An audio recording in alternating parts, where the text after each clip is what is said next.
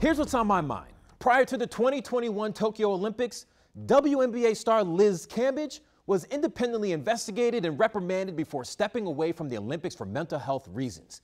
Now, new details are coming out about why the Australian player was reprimanded. According to an investigation by the Daily Telegraph, players for the Nigerian national team complained that Cambage called them monkeys and told them to go back to their third world country during a scrimmage before the Olympics. Now, Cambage was also caught slapping and elbowing those Nigerian players. Now, let me point out, Liz Cambage is half black, half white. What she reportedly said, people don't say on accident.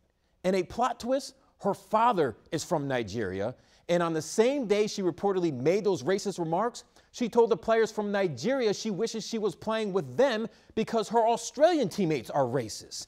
Now, I don't know how Cambage was raised. Her parents separated when Liz was only 3 months old. Her mother moved to Australia, raising Liz there.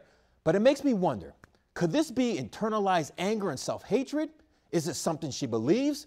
Or did she feel like this was just basketball trash talk?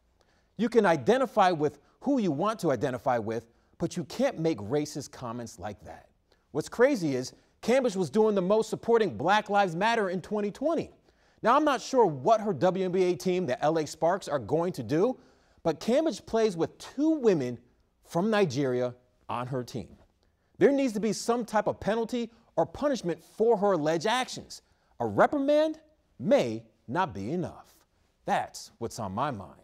What's on your mind about the Liz Cambage story? Let me know on social media at Darren M. Haynes.